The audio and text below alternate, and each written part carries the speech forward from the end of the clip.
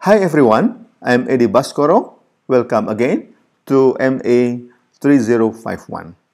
In this section, we are going to present you one of the important notions in graph, namely isomorphism.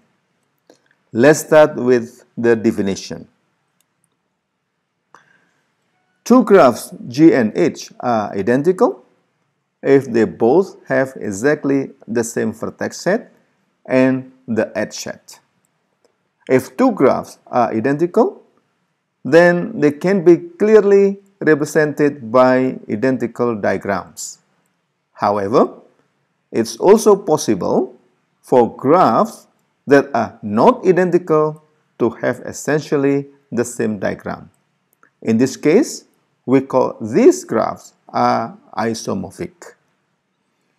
To be precise, graph G and H are isomorphic if there exists bijection P from phi G to phi H such that this bijection preserves the adjacency.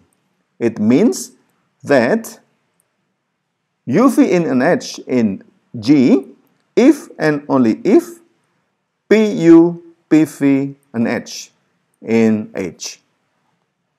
For instance, graph G1 and G2 are identical since the vertex set of G1 and G2 are the same, which is V, A, B, C, D.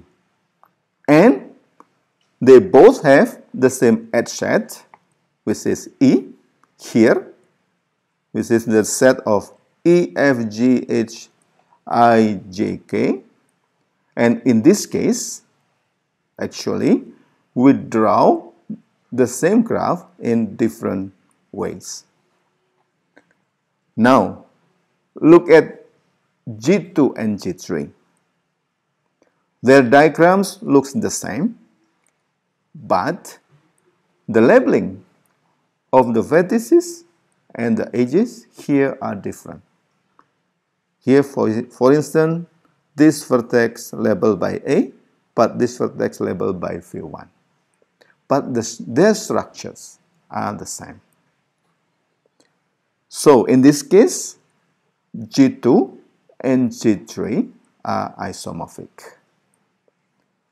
The bijection P from G2 to G3 here is an isomorphism. You can easily check that this mapping preserves the adjacency. So here you can see A mapped to phi1, and then B mapped to phi2, C mapped to phi3, and then D mapped to phi4. Yeah? So you can easily check that this is an isomorphism. Now, see these three graphs, F, G, and H. Which ones are isomorphic? We can see that all graphs have 7 vertices and 9 edges. There are 3 vertices of degree 2 in red color,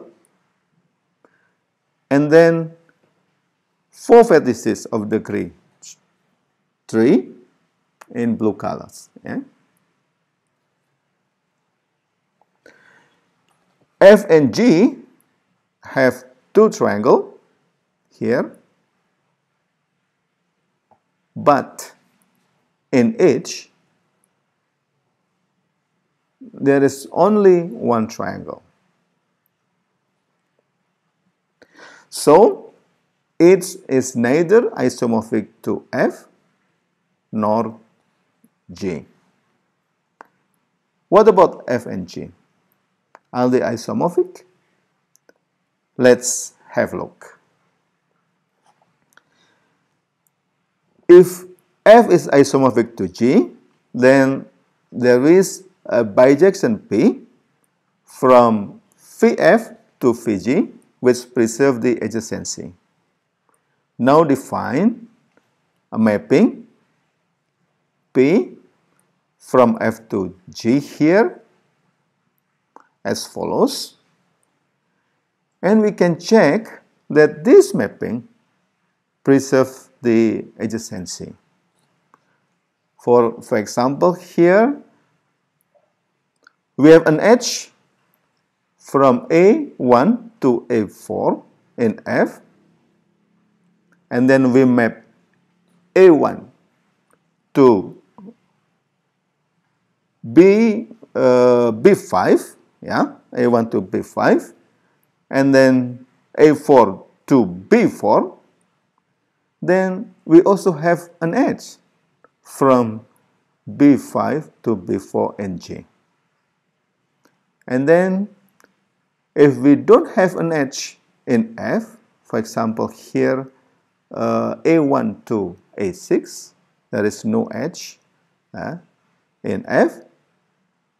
In the mapping, yeah, we also do not have an edge from PA1 to PA6.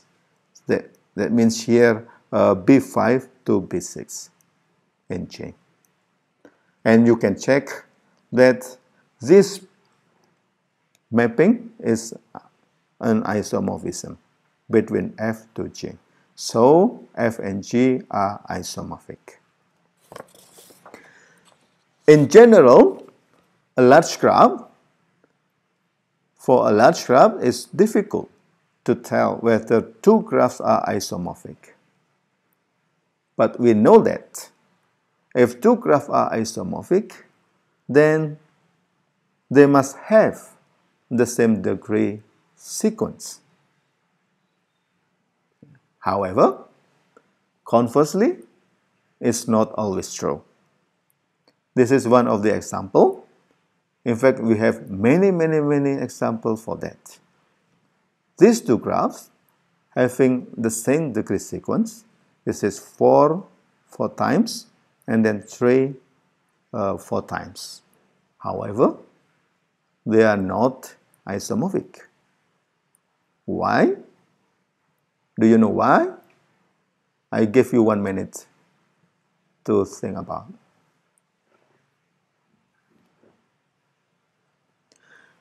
This is the reason. These graphs are not isomorphic since in graph G in the right sides, the 4 vertices of degree 4, which is in red, form a cycle.